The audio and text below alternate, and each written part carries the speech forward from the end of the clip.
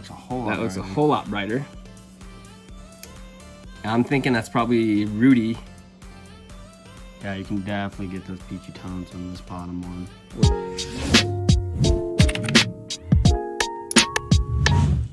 Hey, what's up everybody? It's Jace from Gen Z Reptiles, and today we're going to be seeing if we're fools or if our Dinker project actually proves out. If you don't know who we are, I'm Jace, and my brother Josh is behind the camera. We run Gen Z Reptiles out of Eastern Iowa, and today we're going to be cutting 11 eggs to see, like I said, if that Dinker project proves out. So stay tuned.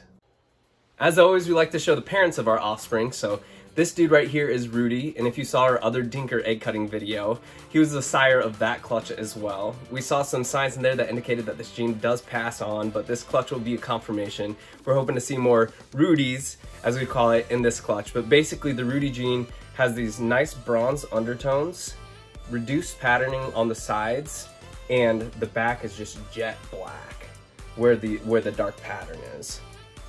So I'm gonna put him away and I'll show you guys the mom of this clutch. And we named her Fuega. And for her, she has some maroon undertones instead, and instead of the jet black on the dark pattern on the back. So that's one thing that's big with this. And also some of her offspring from last year came out a little bit cleaner than, about half the clutch came out with like cleaner patterns. So that's something we were like, huh, maybe there is something in there. So this is a tester clutch. Worst comes to worst, it'll be a normal to normal, so we'll have an entire clutch of normal ball pythons. Best case scenario, we'll prove out 1 or 2 Dinker projects. So let's cut these eggs.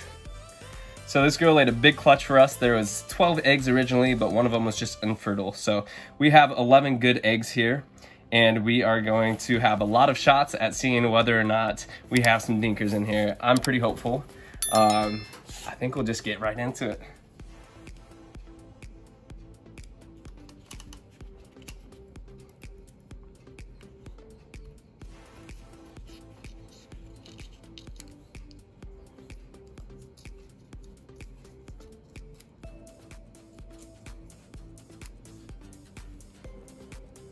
So what do you think, Josh?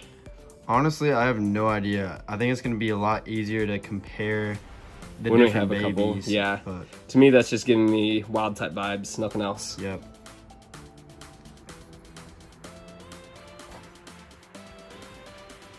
All right. Next up.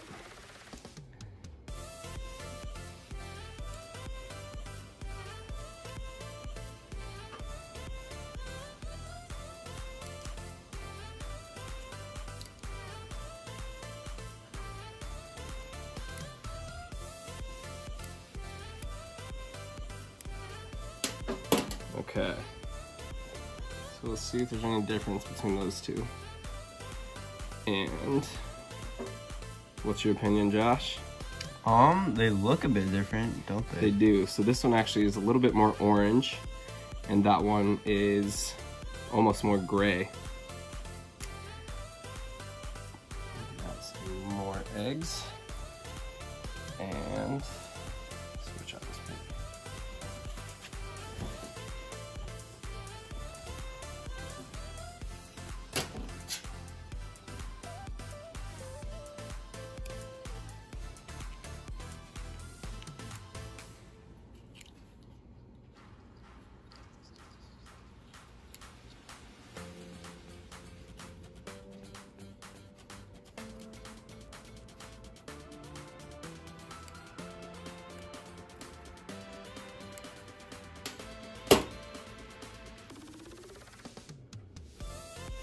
I have no idea.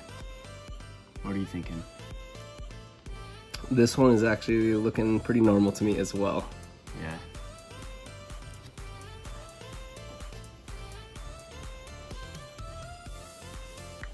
All right.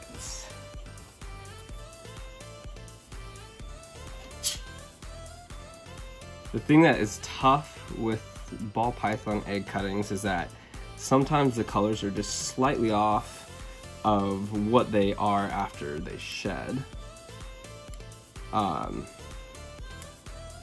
So with subtle Dinker projects like this one is, it's kind of tough to tell.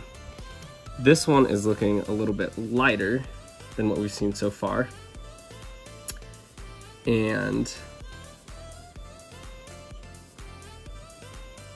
I would say that looks kind of reduced as well. So if there were to be a Dinker proving out, I would almost guess it'd be the clean gene. What would you say, Josh? I think I need to keep seeing more. Okay, sounds good.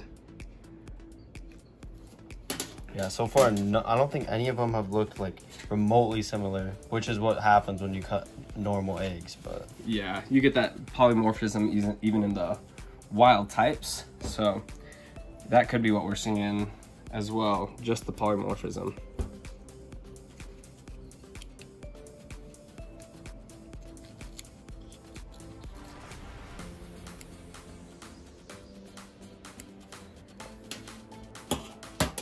Okay, so this one looks quite reduced, and we're seeing those orange sides.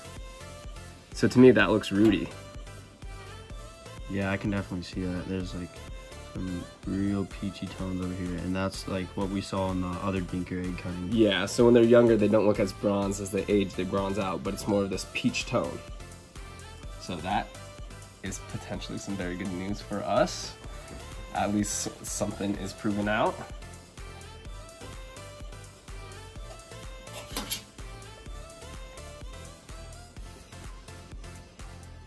We did get a comment on one of our other videos that the Rudy gene was giving people Enchi vibes, but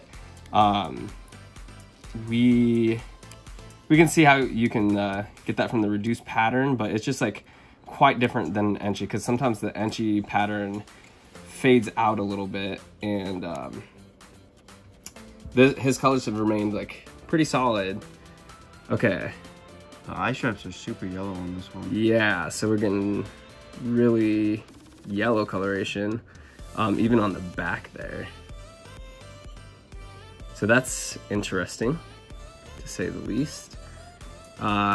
It's not giving me any real clear Rudy vibes though.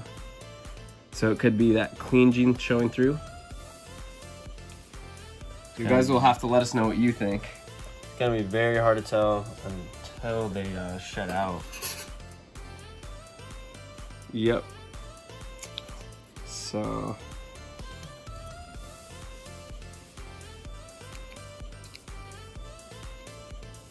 a lot of people who deal with Dinkers get a lot of flack as well, just because there are basically, it's easy to get excited about possibly having the next new gene. And so a lot of people will be like, oh no, you're just seeing things. And that does happen. And it does happen, yeah, that's for sure. But what do you think with this one? I just have no idea. Wild type? Maybe. What do you think? That's what I was thinking, wild type. Yeah.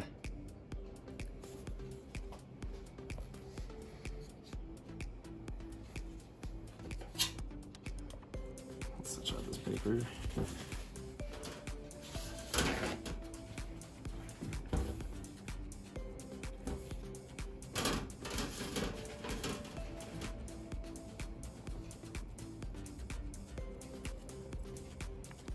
So there's nothing in here that has indicated that any of these animals carry both of those Dinker genes, which we still have 4 eggs to go, but you would have thought that we'd probably have seen it by now.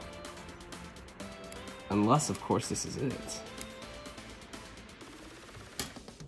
So this is giving me some in-between vibes. We have the reduced patterning of the Rudy, the peachy color of the Rudy, and then it almost looks like those darks aren't quite as pitch black as the Rudy. It has like the grainy tones that the mom kind of had. Yeah, that's true. So there's like some of that speckling inside of the alien heads that the mom had. So that's got some potential to it.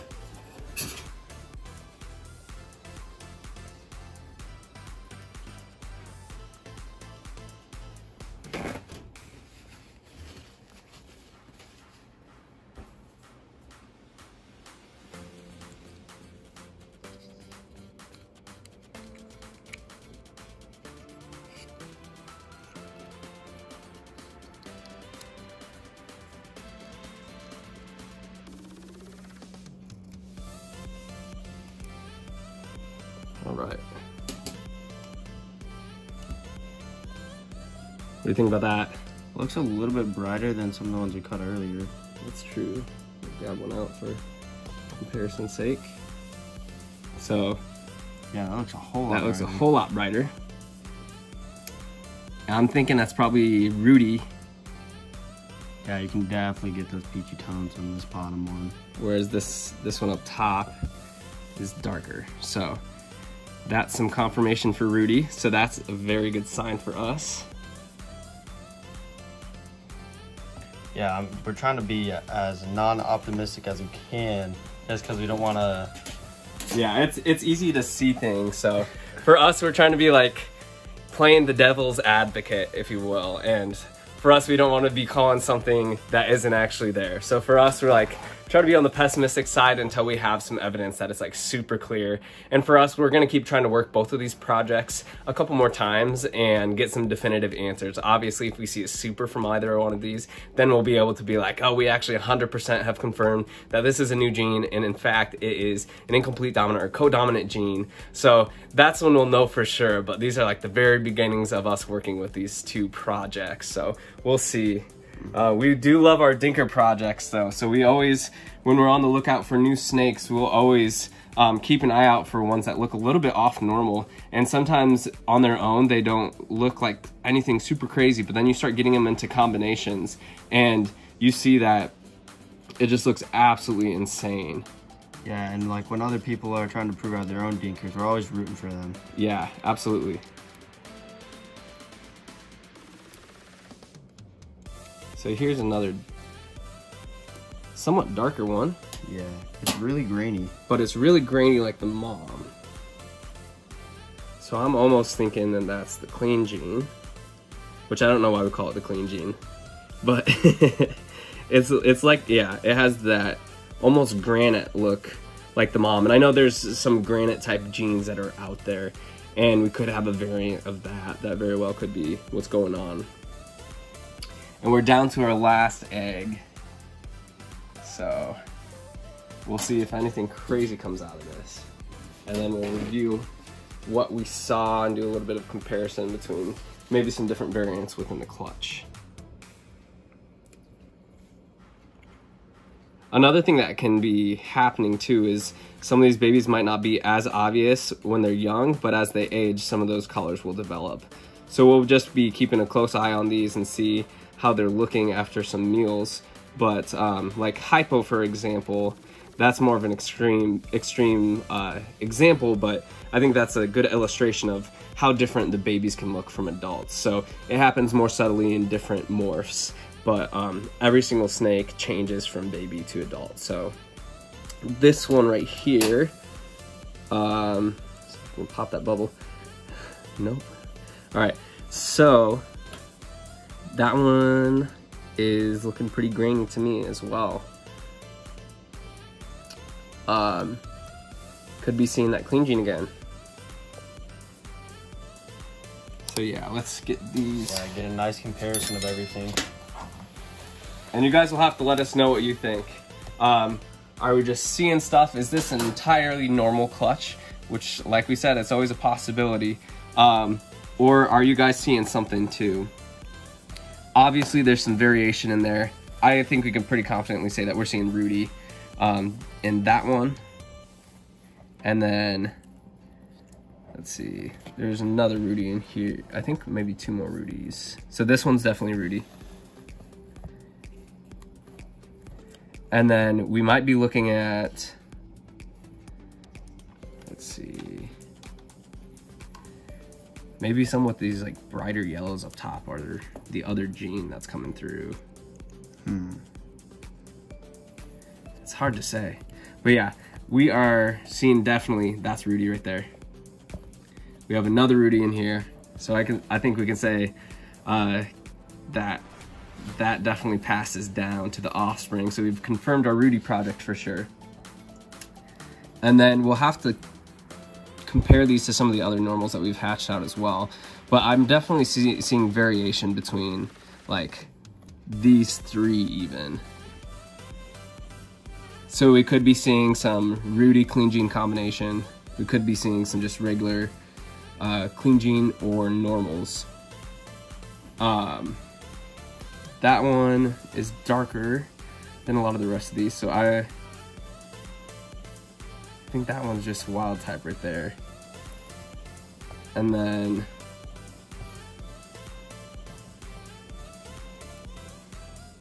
God, it's so hard to say. But yeah, you guys are gonna have to let us know what you think. Are we looking at an entire clutch of normals? Do we just do a normal to normal pairing, or are we seeing other stuff? You guys are definitely more than welcome to push back against seeing anything with the Rudy gene. For us, we're pretty certain it's a subtle gene, but we're pretty certain that we're seeing this both in our last Dinker cutting project and this one as well. And possibly another gene at play. But we'll definitely be doing updates on this clutch. So I said it already, but let us know down in the comments what you guys think. Did we hit some stuff here? Are we just seeing things? We'll do updates, and then we'll also be doing updates soon on the other Dinker clutch, so we can show you all 4 of those and what we got. Josh, is there anything else you would like to add? Yep, stay tuned for some more egg cuttings this season. We'll have a ton more videos coming out, so. Yep, I hope everybody's having a great season, and we'll see you guys next time. All right, so we were struggling a little bit in the moment to try to identify the differences, but we wanted to come back after looking at them a little bit closer and give you guys another peek at what we got. So we kind of organized them into what we think we have as groupings. So we think these 4 look alike. And we're not making any claims here besides that we think these are the groupings that are different. We're kind of putting this out there for you guys to decide, because we don't know if that clean gene passed on or not. And so these 4 look alike, and they look different from the last group. And what we're noticing in these ones is that there is a lot more of that speckling in the alien heads than this other group. This one has less speckling in there, and the alien heads are actually tighter together. And so then that's 8 out of the 11 eggs. And then what we've got here, the claim that we are gonna make is that this is the Rudy gene. So this looks a lot like the others that we hatched out of that first Dinker clutch. And so these 2 are very clearly a lot more peachy than the others. They have that jet black on the back with the darker pattern. And we can bring one of these in for comparison of the oranges versus the darker coloration. So fairly confident with that Rudy gene. And then this one, I'll leave one of the Rudies in here, looked even different than the rest of them. So if the clean gene did pass on and we did hit a double, this would be the one.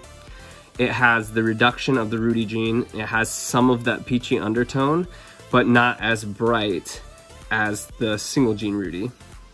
It also has the nice deep blacks on the back. So yeah, that was just a bonus look at what we hit, and you guys let us know, are we just seeing things, or do you guys see it too? Comment down below, and we'll see you guys next time.